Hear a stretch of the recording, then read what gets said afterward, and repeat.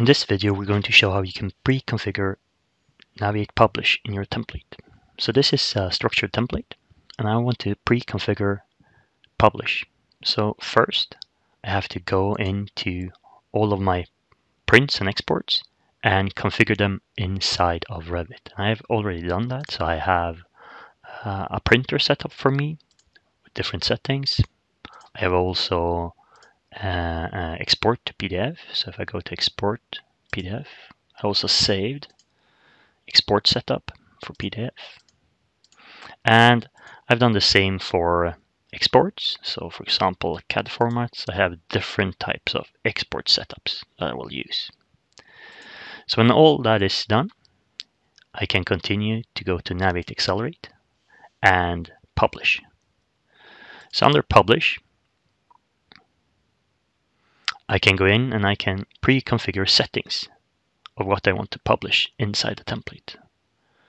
So here I've done a 3D export setting for my publish, how I want to export my DVGs, MVC, and IFC files. I've also done a 2D export, and I'm going to do a new setup for sheet lists.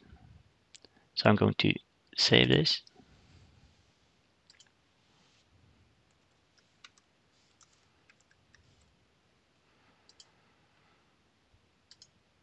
And I'm going to add a print job. I'm going to configure that print job with A1 sheet. I want to print my sheet list. I'm going to use naming.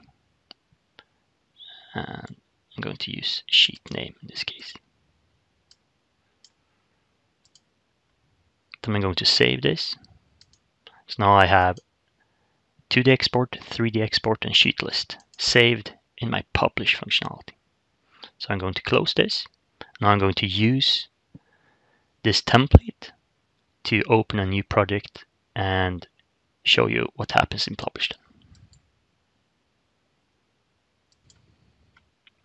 So now I'm opening a new project with my Naviate template I just saved with the settings for Publish inside of it.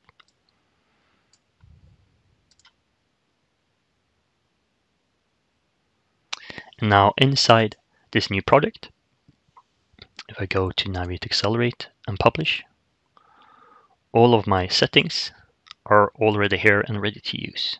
So it's easy to publish this sheet list or do a 3D export.